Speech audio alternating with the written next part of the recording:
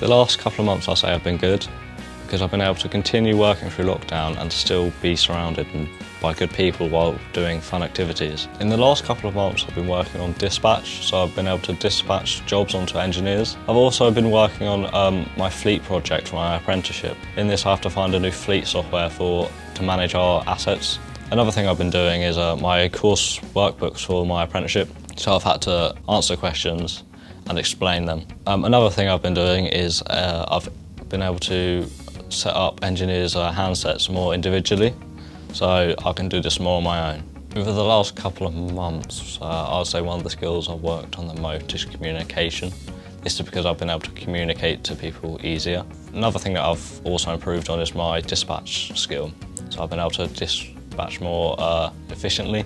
Another thing I've done is become more independent as I've become more confident in myself, so I've been able to do tasks more on my own without needing other people's help. One thing that changed is that because of the lockdown, I've had to wear masks more, so I've had to walk around the office wearing masks and to protect people. Another thing that changed is that there's been a lot more engineers joining, so I've had to prepare for them quicker and more efficiently. A benefit of doing an apprenticeship is that schools have been forced to close. However, I can still go to my apprenticeship and learn and socialise.